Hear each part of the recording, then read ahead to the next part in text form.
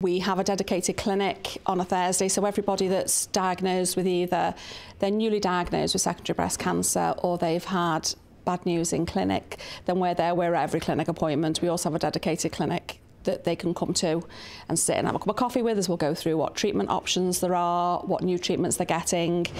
If patients want, so both me and Phil are both from a trials background anyway, so if patients want to go for trials, then we will advocate that in clinic. We will support them with their consultants. We will look for trials.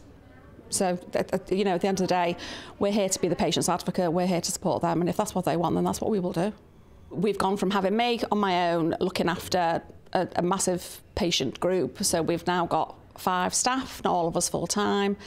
So that I would hope that every secondary breast cancer patient that is being looked after by Clatterbridge has got a dedicated CNS that they know they can pick up the phone to. If I had a magic wand and I had a wish, it would be for every secondary breast cancer patient to have a CNS.